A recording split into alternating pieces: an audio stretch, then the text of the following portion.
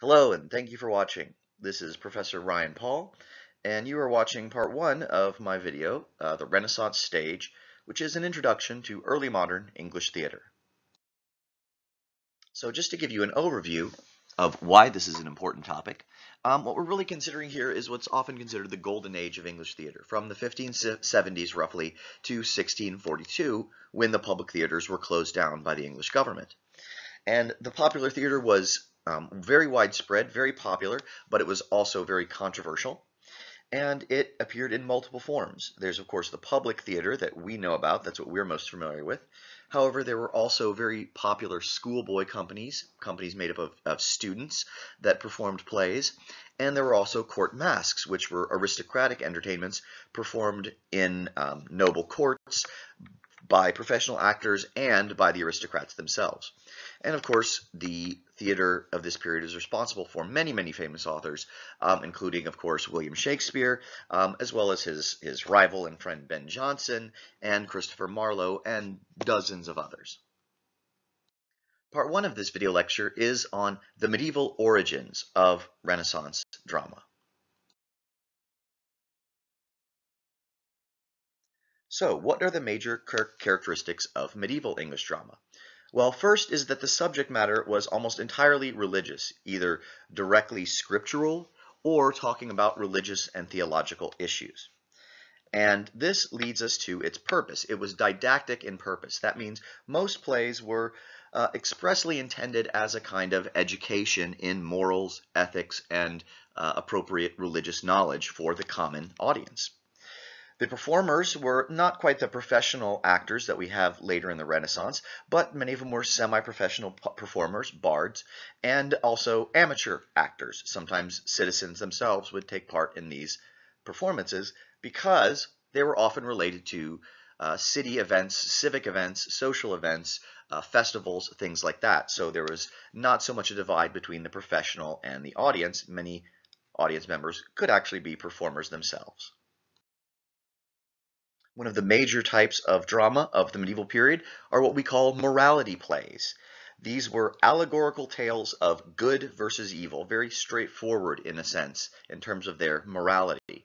And they contained abstract characters that are not really people, but personifications of moral attributes and so forth. And we see here on the left an image from the cover page of Everyman, a morality play. And as you can see in the graphic, on the left we have a human, on the right we have a figure of death, a demonic figure. So very obvious the kind of stakes that are at play in a morality play. It's about life and death, good and evil, humans fighting against death and suffering, and our evil tendencies. Speaking of Everyman, let's use that as an example of the typical morality play. The title tells us a little bit about it. It's about the character of Everyman, who obviously represents humanity.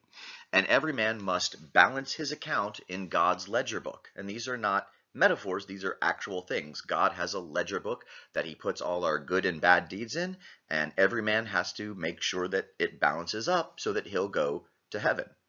And he has a number of friends like kindred, goods, beauty, strength, wit, etc. But they all desert him. They all leave him on his journey in life. But his friend Knowledge instructs him that he needs to go to confession. He needs to go meet this person, confession. That is, he must acknowledge his sinfulness and insufficiency before God. And the only friend that accompanies him all the way until his death and to the grave is Good Deeds, his friend Good Deeds. And Good Deeds is the only one who can balance his account. So you can see the obvious allegory about how to behave, about what the proper morality is.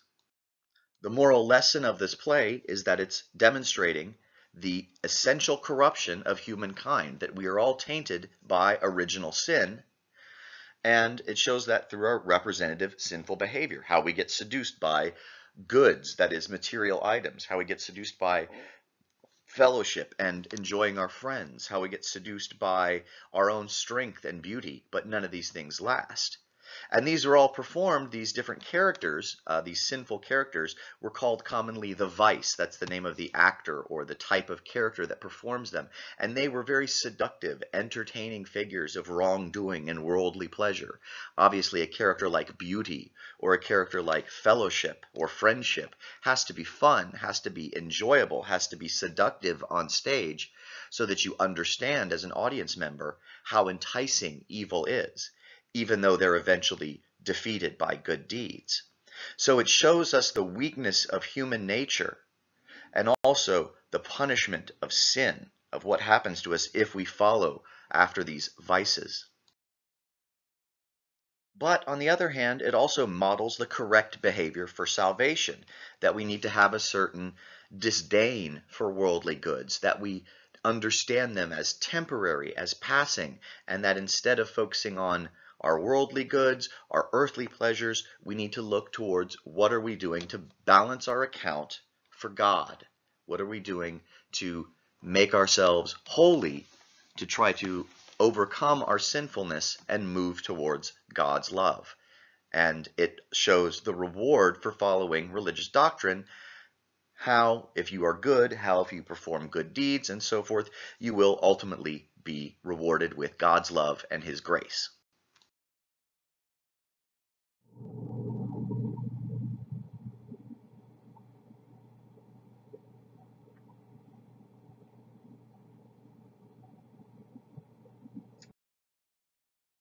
Another important and popular type of drama during the medieval period were what are called mystery plays, or sometimes called miracle plays. And these are plays that were performed yearly as part of citywide festivals in the various towns throughout England. And as we see here, what's interesting about them, technologically speaking, is that they were performed on mobile stages that traveled throughout town. They would be wheeled about through town, so the whole city would take part in a dramatic festival watching these different plays. Now, what were the mystery or miracle plays? Well, they were collections of very short scenes, usually no longer than a few minutes, and they were each unique to a particular city, so we sometimes call them city cycles.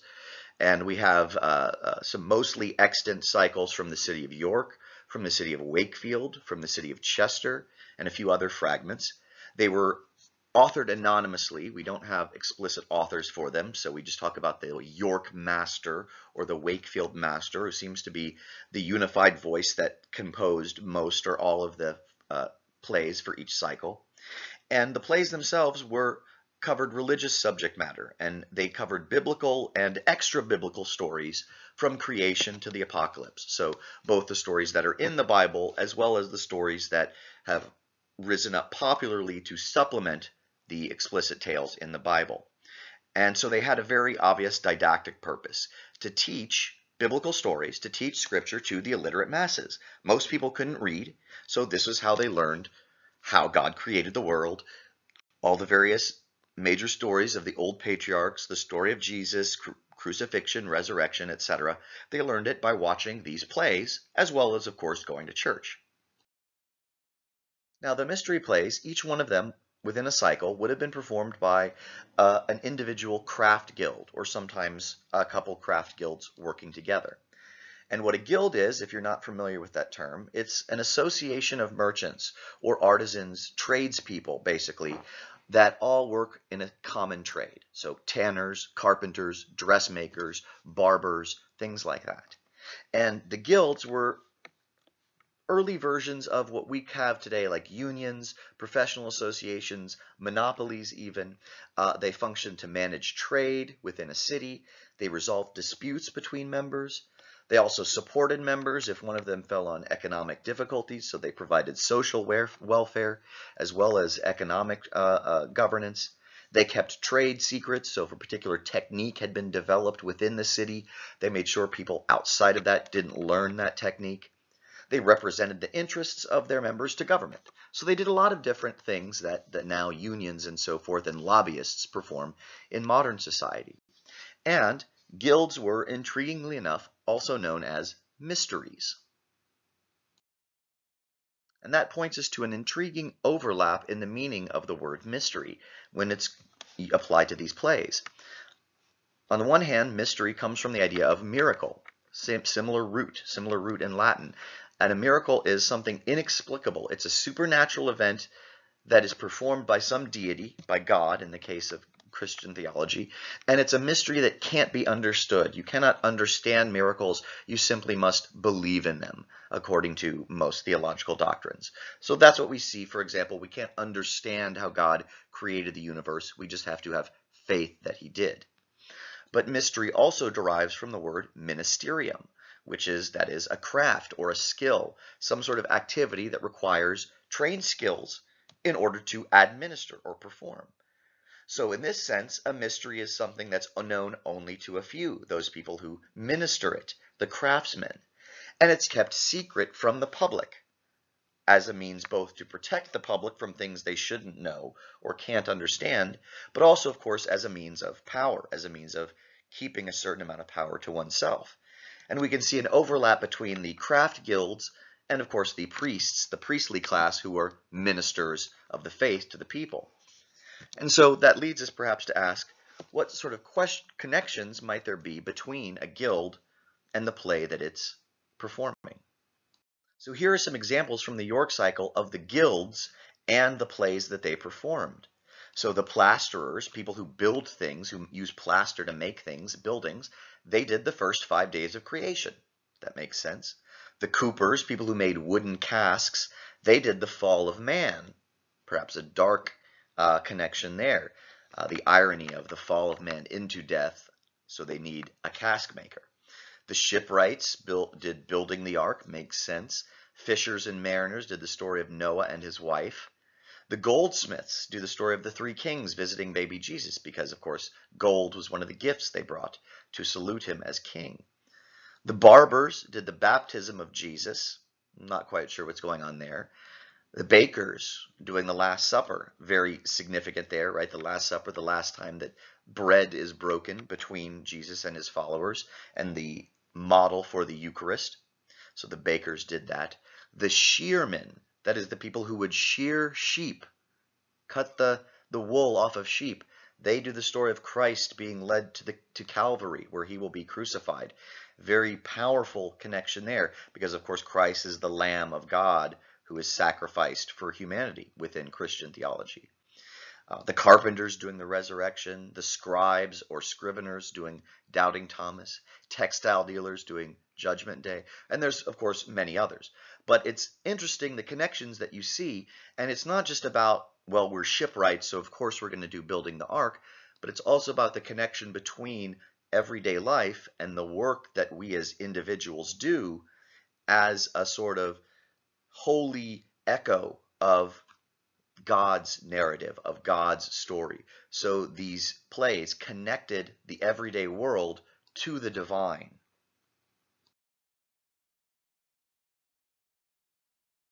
Over the next few slides, I just want to show you some photos that I took in 2006 when I was in York in England, and they performed some of their medieval plays from the York City Cycle as part of an early music festival.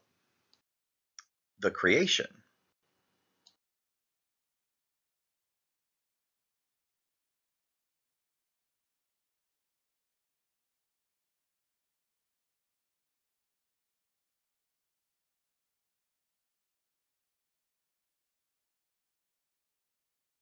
The Fall of Lucifer.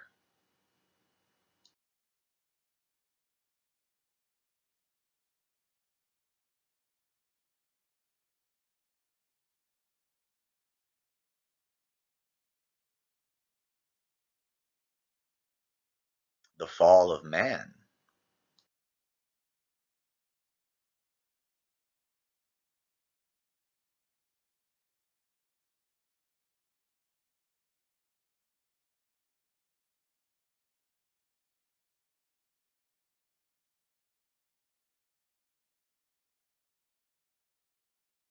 Herod and the Magi.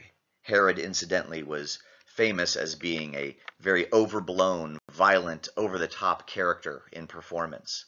So in Midsummer Night's Dream, Bottom says that he will out-Herod Herod. He's going to be a big, tough character.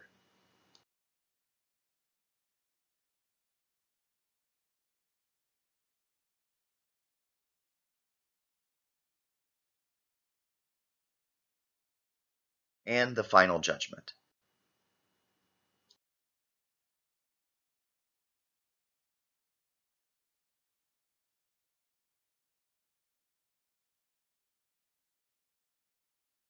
Now, imagine yourself an illiterate medieval peasant.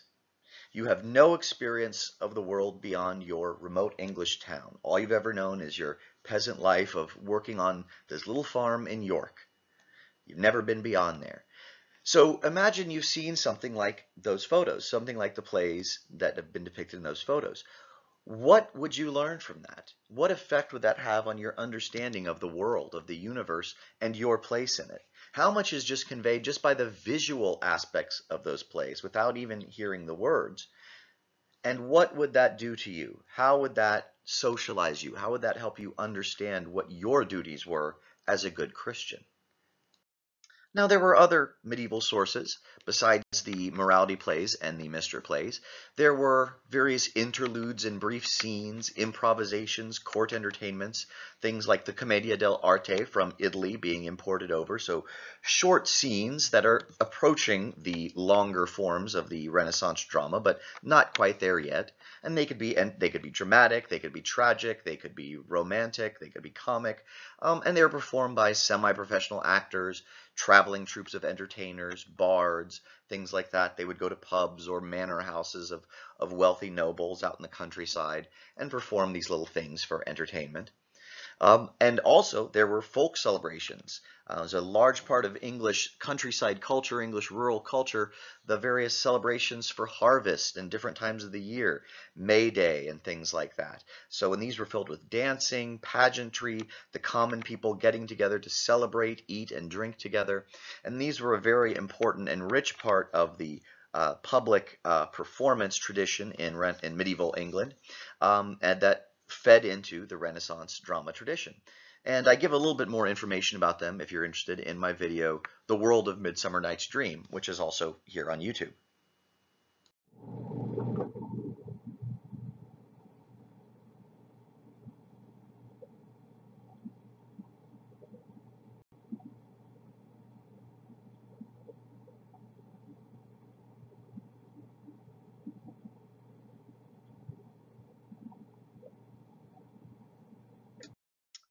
Let's take a break before we go on to talking about the end of medieval drama.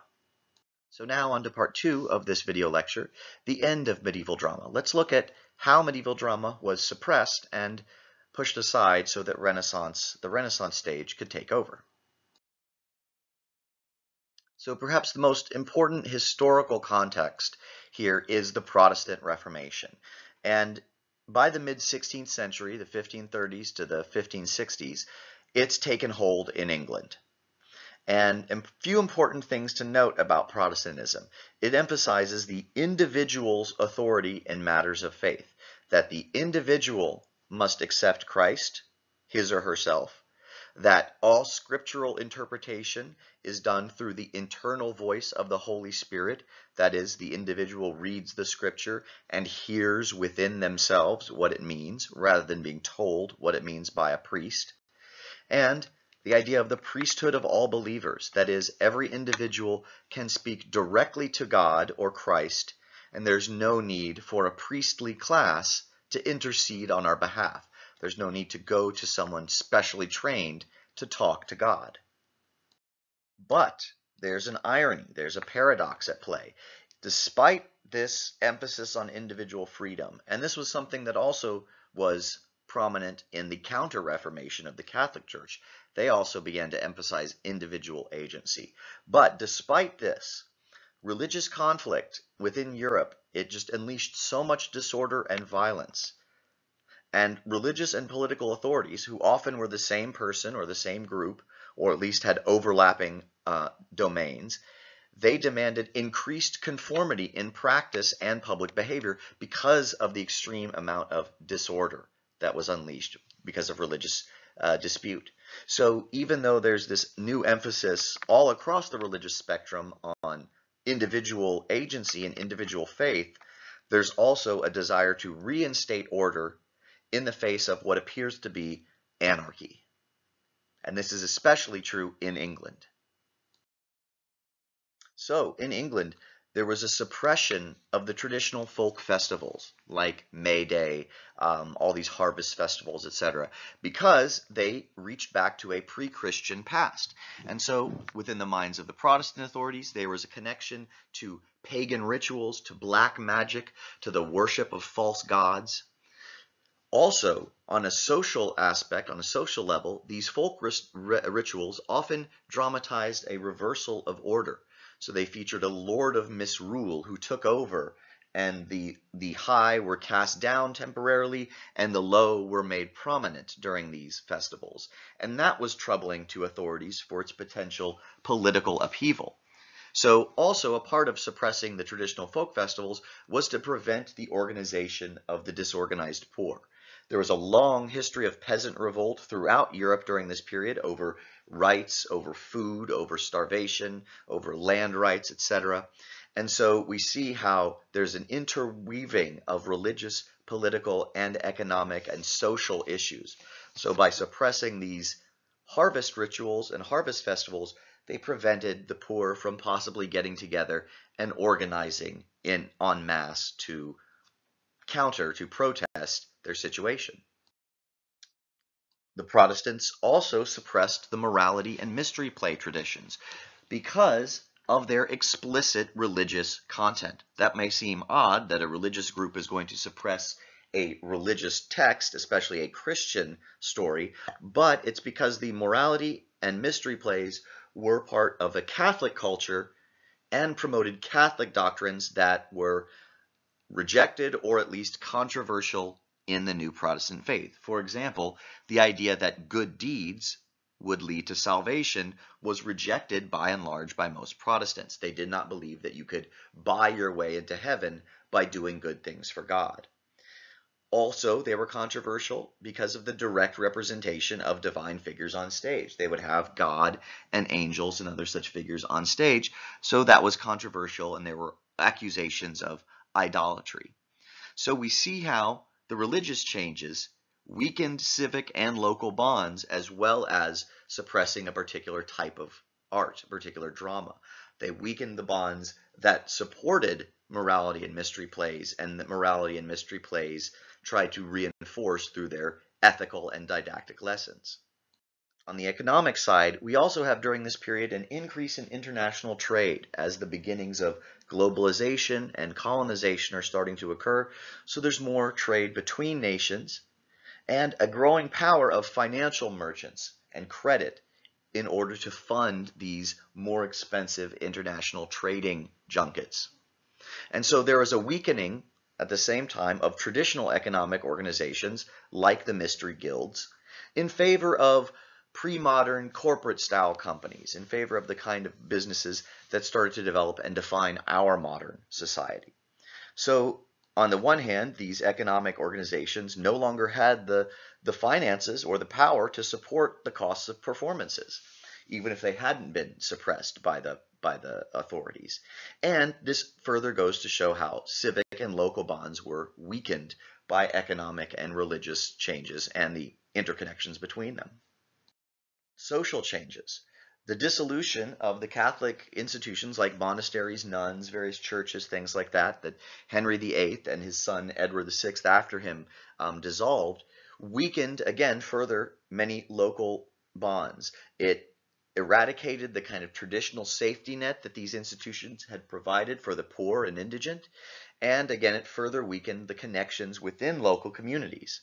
So this also led to, or was part of, alongside economic changes, increased migration to the major city centers, especially London, which is of course where the Renaissance stage really took off in England. So again, we see weakened civic and local bonds as a result of social, economic, religious changes. That movement of people to London was combined with an increasing flow of money through key economic centers like London because of course, the growth in international trade. And this meant that there was an emergent middling sort of people, not yet called the middle class, but termed in this period and later the middling sort. So they had common origins. They weren't aristocrats, but they were urban. They lived in the city. They were more educated. and they had disposable income. They had money to spend on goods and services, and that is of key importance. And jumping back sort of to framing this as a social change, because of the growth of this new middling sort, there's a both direct and indirect spread of education and new learning. More people are becoming literate, but also there's just sort of a general spread of education as those people percolate and circulate through the society. And with the suppression of the folk entertainments and older plays and the new disposable income of the newly educated merchant class, there's a desire for new forms of entertainment. So all of these things together lead us to the birth of and desire for a new Renaissance stage.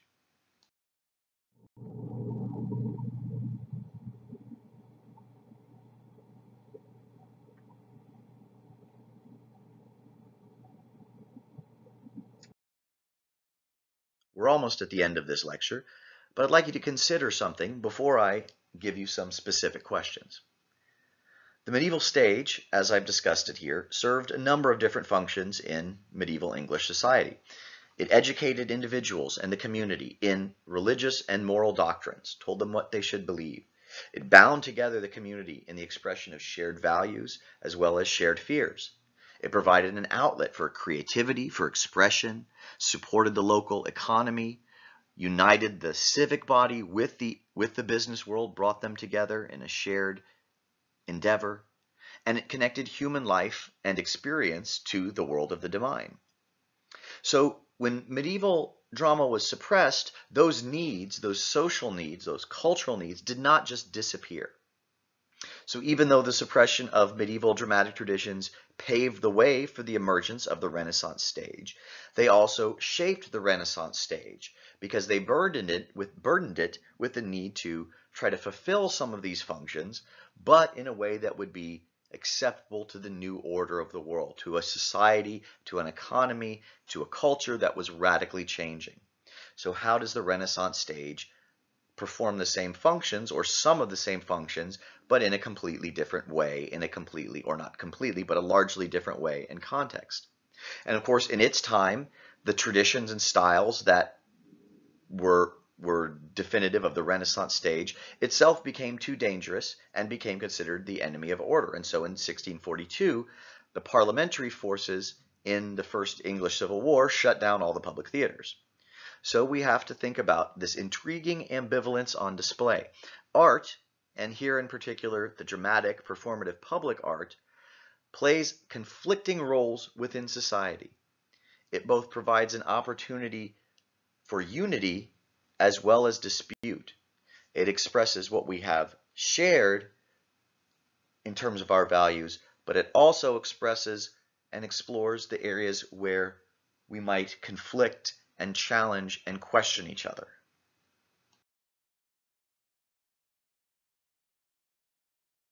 Now, if in the Renaissance religious topics have become too sensitive to be directly portrayed on stage, how do Renaissance playwrights and Renaissance plays engage with the social and psychological consequences of religious upheaval in an indirect way, with the questions that these upheavals raised and the problems and challenges that individuals faced in their daily life because of this upheaval?